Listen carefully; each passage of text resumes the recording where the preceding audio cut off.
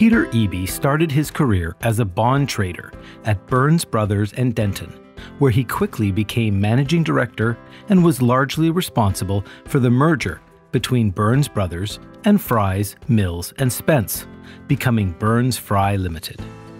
He built the firm's investment banking operation, and upon merging Burns Fry Ltd. With Nesbitt Thomson, became vice chairman of Nesbitt Burns.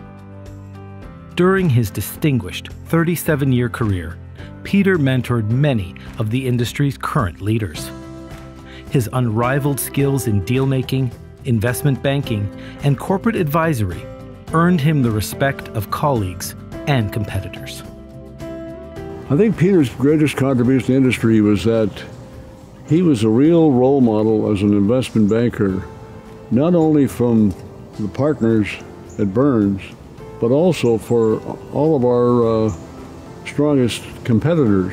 They had great respect for him, admired the way he conducted himself, and they learned a lot from him. That was one of his great contributions.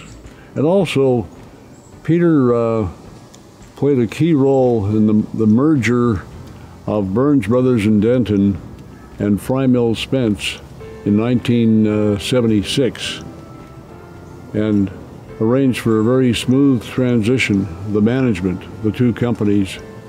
And he also played a key role in the merger between Burns Fry and Nesbitt Thomson when BMO acquired Burns Fry in 1994.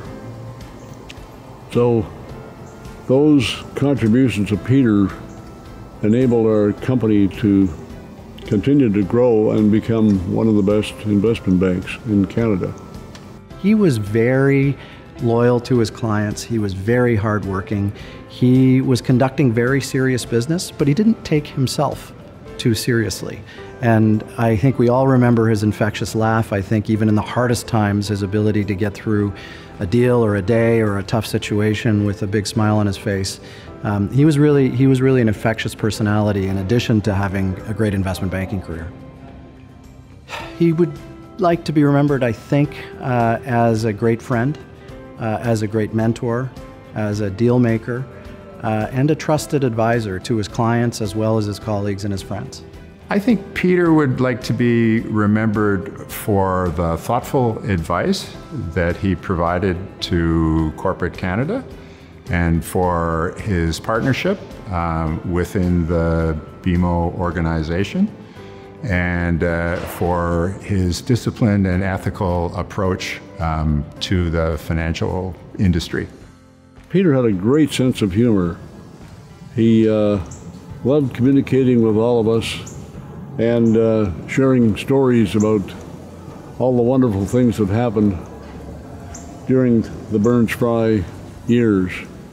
And thanks to him, one of my favorite expressions was, laughter is the best medicine. You know, there were other people who were the face of Burns Fry. Peter Eby was the soul.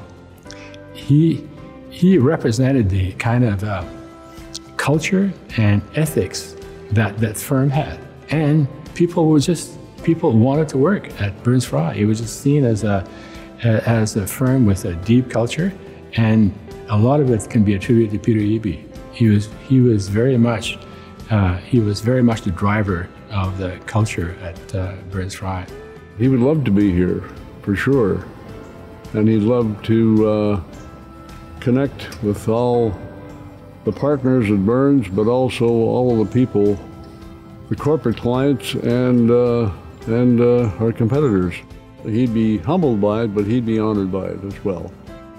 Peter was a very humble person, and I think he would be uncomfortable at being inducted into the industry, even though deep down he would recognize that it is a most deserving award for him. And I think he would just say a simple thank you, and it was a pleasure to work within the financial industry during his career.